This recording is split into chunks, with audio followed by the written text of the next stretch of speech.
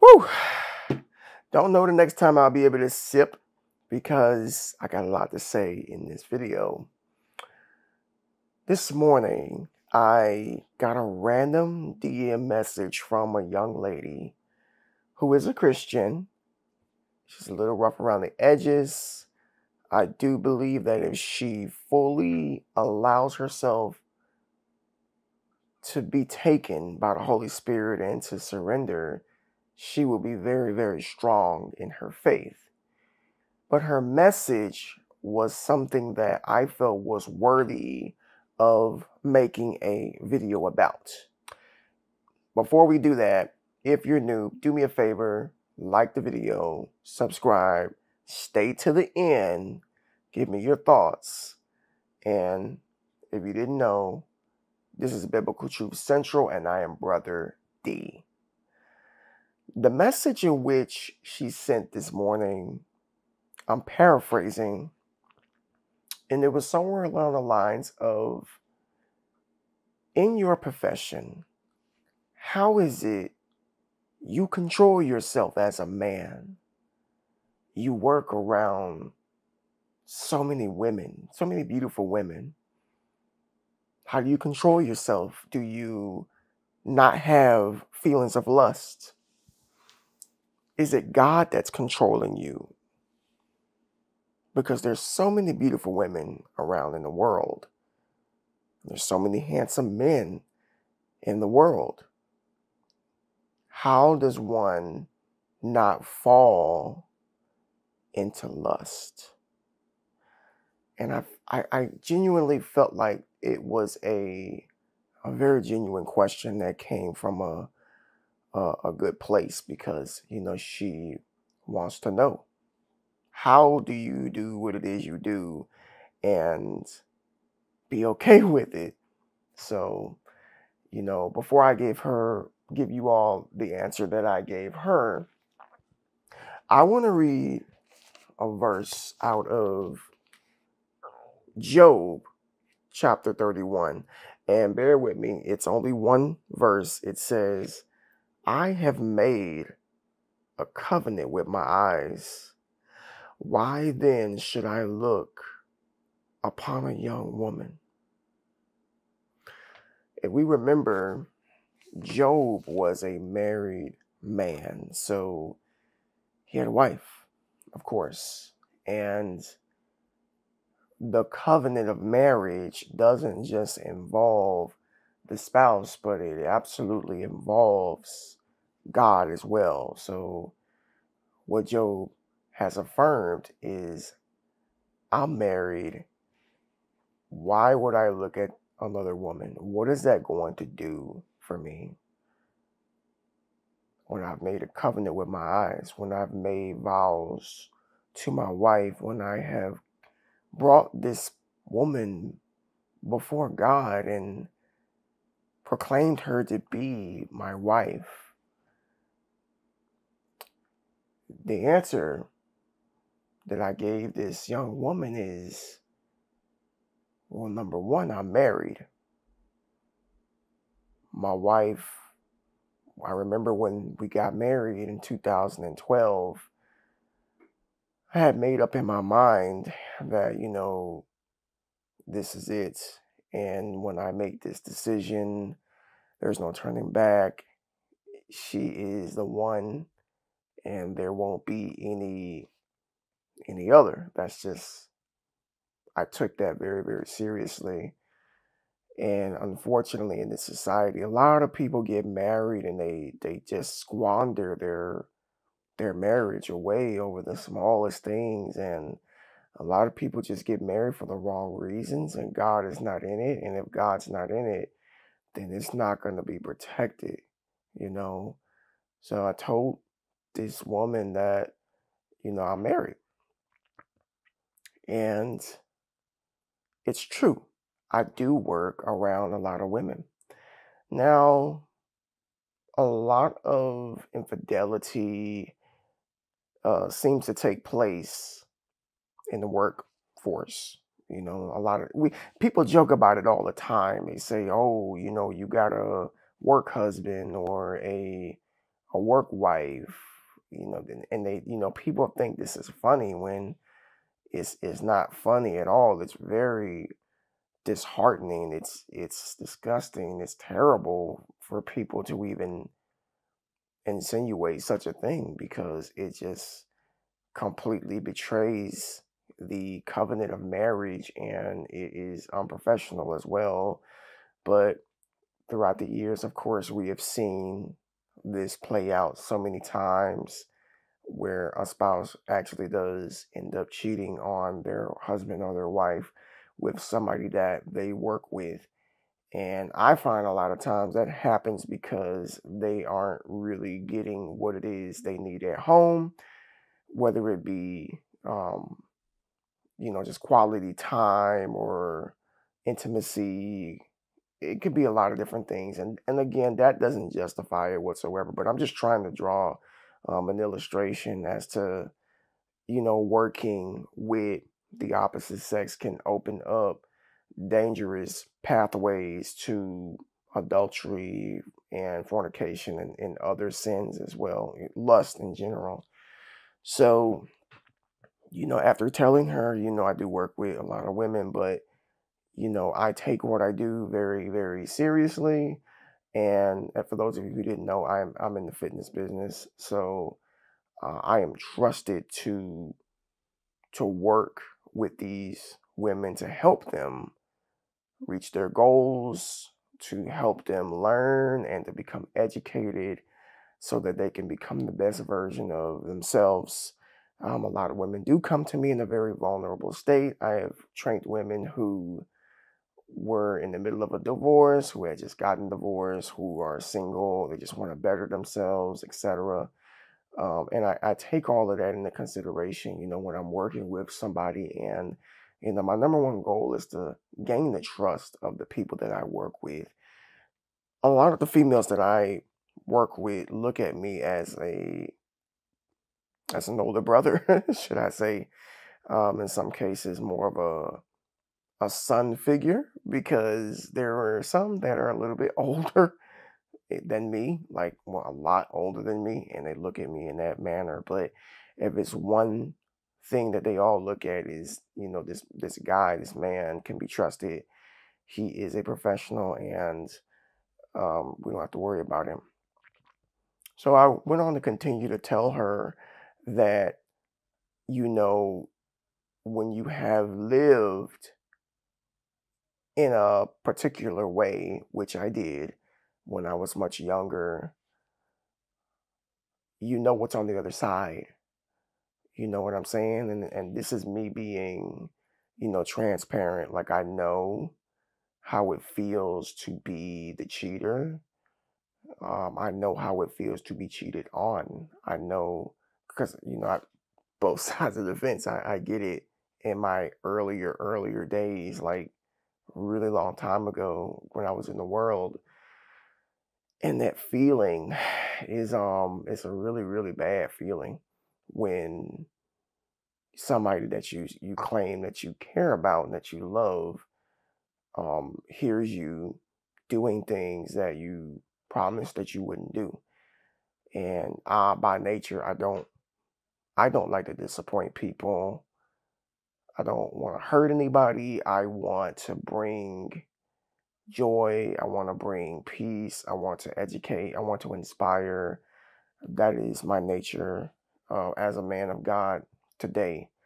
So, I told her, hey, I know how it is. I've been on that side of the fence before, and that's not anything that I desire. The older I've gotten, the more I hunger for peace in my home. Right now, it's almost midnight. Most of my children are asleep right now, except for my oldest son. My wife is asleep, but my point is that we have peace here in this home, and we don't worry about things because we put all of our trust in God. Nobody is looking over anybody's shoulders, and we just don't have anything to be suspicious about because we're very open and we put everything out on the table. So if my wife wanted to go through my phone right now, I would give it to her like in an heartbeat. She knows all my passcodes to my phone, to everything. She has keys to things that belong to me because that's my wife. The Bible says that, a man shall leave his father and his mother and cling to his wife.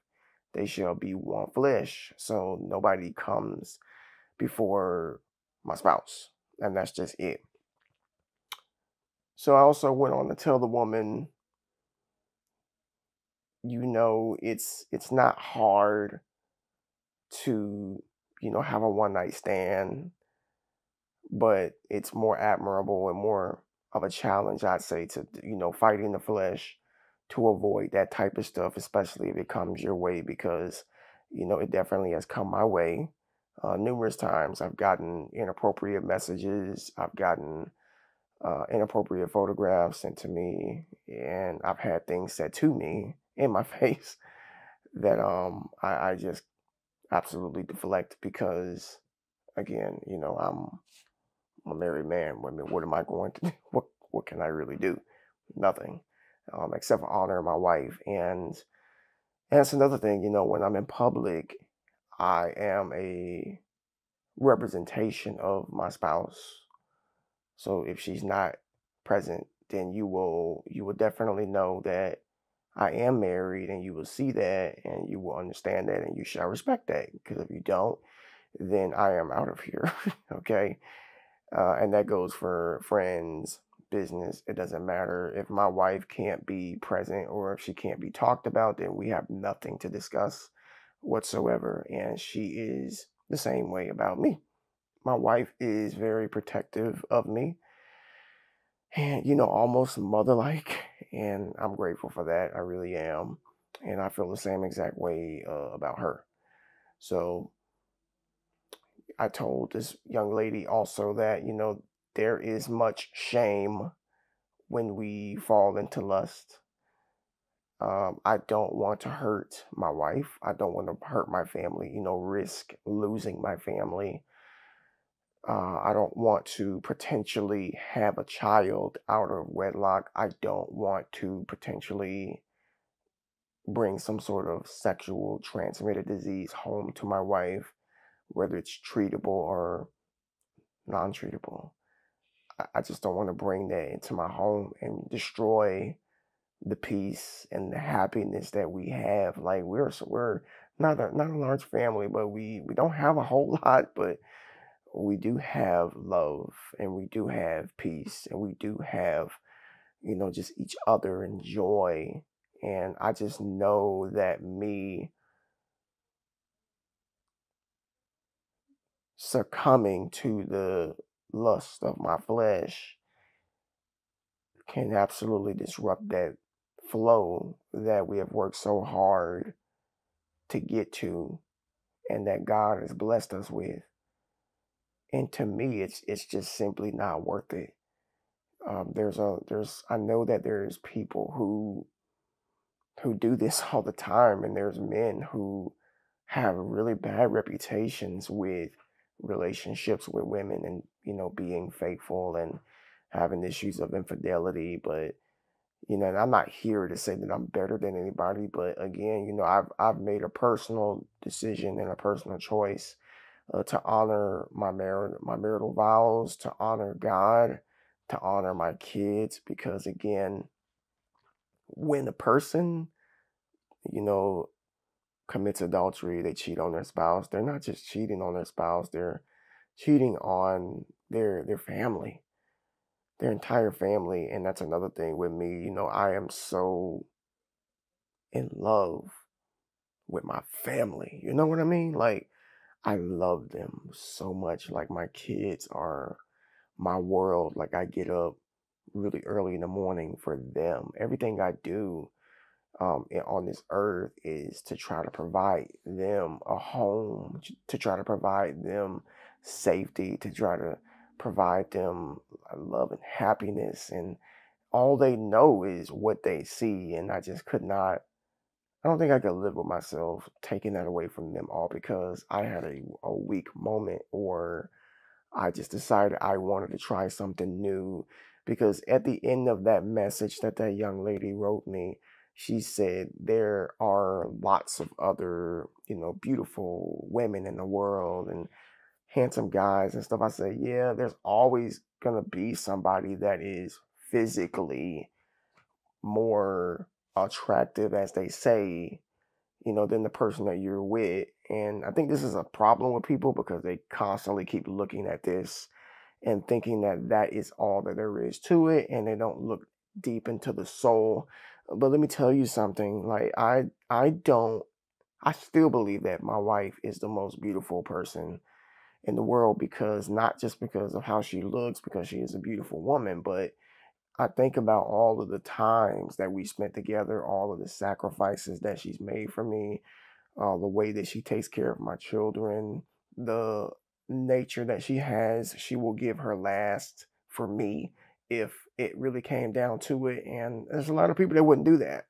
So I don't care physically about what another woman looks like. And if you really love your spouse, you will feel the same exact way, that yeah, there's physically attractive people in the world. There's really nothing we can do about that. You can respect it and you can acknowledge it, but that doesn't mean that you have to act on it. And I think that that's what a lot of men and women need to understand, especially if you were married.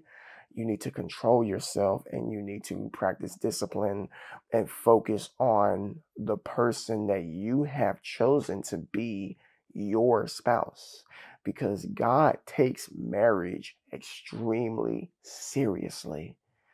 It Marriage is an illustration of Christ and the church. The husband is Christ and the wife is the church.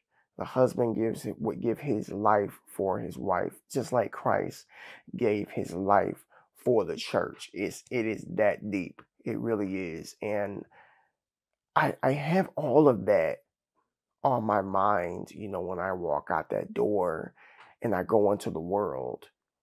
I have all of it on my mind when I encounter, women in this world, and they learn very quickly, like, this man is clearly all about his wife, and as as I should be. As I should be. I remember a couple of years ago I heard a woman say something, she's always like hugged up with her husband and pinching his cheeks and taking pictures with him and affirming him and speaking life into him and stuff. And she said, I'm going to always be extra for my husband, like always, because if I don't, somebody else will. And that's the truth. And the problem is that a lot of times people get married and they stop doing the things that cause them to fall in love with each other, and they just settle for contentment, and then they just fall off with some of the things that actually brought them close. And when you stop doing things like that, you start opening up cracks and stuff for the enemy to start creeping in. My wife is somebody that I still date to this day, that I still, almost at 20 years this month. She's somebody that I always I get excited, when I see her. If I'm alone with her, I still get, my heart still, races. And those are signs. Those are definitely signs that there's definitely something there that has been preserved over the course of years through effort and love and sacrifice. And I am very grateful for her, and I don't want to destroy what I have for some other woman who may not even be a fraction of the woman that she is, just because this woman may be beautiful or may have a amazing body. Like, you got to get out of the flesh if you're gonna make anything work. I believe that, there's still good men in the world, there's still good women in the world. It's just a matter of us, do these men and women put God first? Do they abide by the principle that Job said on Job 31, verse 1, about making a covenant with his eyes? Why would he look upon another woman? And technically, it says a younger woman. Like, meaning my wife is not, very young. And, me and her just talked about this earlier today. My wife she turns 40 years old this year. And, I'm looking at the whites in her hair, and I told her, don't dye your hair. Leave it alone. You look cute, as you age, because we've been together since we were like, I was 18 and she was 19. So we have literally seen each other, young, and aging together is a beautiful thing. And Lord willing, He allows us to see many, many, many more decades together, and to raise our kids, and to be able to have grandchildren, and live out the rest of our days serving Him. That's what I want, to be honest. It really is. And I told her, hey, don't dye your hair. I don't need you looking like you're 20 something years old when I'm nowhere near that age. So, but that's love right there, folks. That's love. And yeah, I thought that this would be a good video to share with somebody out there, just kind of give you some perspective from somebody who does practice self-control. And there may be a woman out there who doesn't think that there's any good men. There are good men in the world. There are. Just make sure that they have God first in their life. And I'm not talking about just saying it, but that they are rooted in the Word of God, and that they pray daily, and that they walk out their Christian life, and they're not, they're not faking. And if they're not faking and they really have a heart after God, then He'll be able to love you. And that's all I can say, to be honest with you. Whether it's a man or a woman, if they love God properly, they will 100% be able to love you, and you don't have to worry about anything going on outside of your home. Okay. All right, folks. That was very long-winded, but I hope you all enjoyed this video. God bless you. I appreciate each and every one of you, your support, your comments, your likes. Do me a favor, subscribe to the channel. I will see you in the next video. Peace.